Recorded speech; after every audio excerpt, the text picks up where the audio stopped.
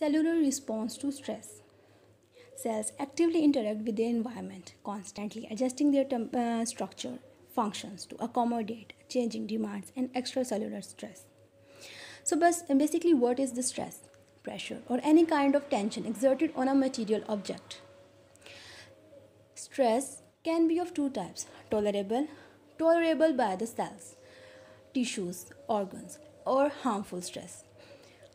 Tolerable stress, for example, increased heart load, or decreased nutrient supply.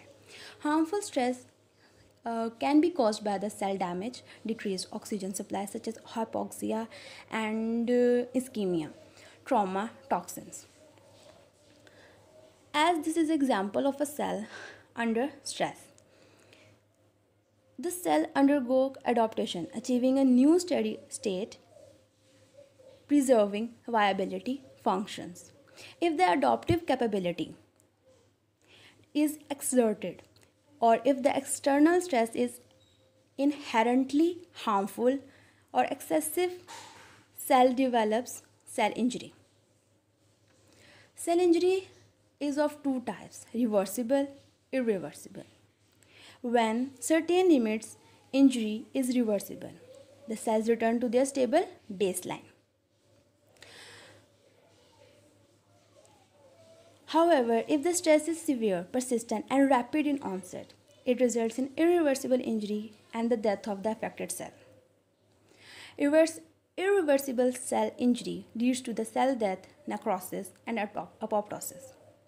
Necrosis is a premature death of the cells due to the external factors. Apoptosis is a programmed cell death. Adaptations taken by the cell. When cells adapt to injury, their adaptive changes can be atrophy, hypertrophy, hyperplasia, metatrophy. Cell death is also normal and essential process during embryogenesis. So, during the growth of the baby, mostly